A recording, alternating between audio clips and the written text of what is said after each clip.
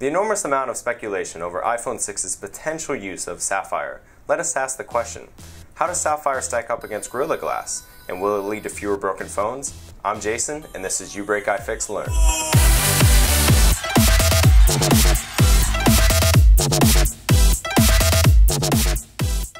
With Apple investing hundreds of millions into GT Advance's Sapphire manufacturing process, it seems clear that we'll see quite a bit of Sapphire in future Apple tech devices.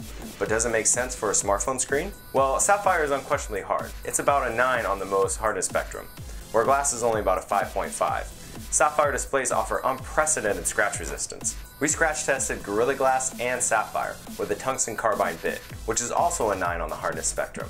The bit created huge gashes in the glass, but the Sapphire screen was completely unaffected. Sounds great. What about the downsides? Sapphire is very stiff, about 5 times stiffer than glass. So will it really lead to fewer broken screens? To test fracture strength and deformation, the two properties that most influence impact cracks, we used a 4-point bend test. So then we broke some Gorilla Glass. Then we broke some more. And then we broke some more. After a couple dozen samples, we switched to Sapphire. And then of course, we broke some more. With all that test data, we did some fancy math, and we were able to compare the strength and deformation of the samples.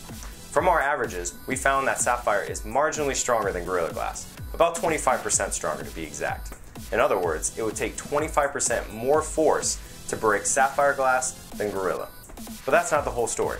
A material's ability to bend and deform is critical in a fall. And sadly, this is where Sapphire comes up short. You can see from our samples that Sapphire bent far less, even though it's much thinner than our glass samples. Average failure strain, the point where the Sapphire actually broke, was about a quarter that of glass. So what does it all mean? It means yes, Sapphire is a bit stronger than glass, but because of its brittleness, we don't think there'll be a net benefit to using Sapphire over glass in terms of impact resistance, and that's really what matters. If you take a look at our video on the Kyocera Brigadier, which has a Sapphire display, without the phone's strong bezel, the glass breaks on its first drop of just 3 feet. So what we can say is Sapphire alone will not likely be more durable than Gorilla Glass, but instead it's the phone and the other features which will help protect it. For more information on all of our fancy math and details on our samples, check out the link below. Also, be sure to subscribe, like, and share with your friends.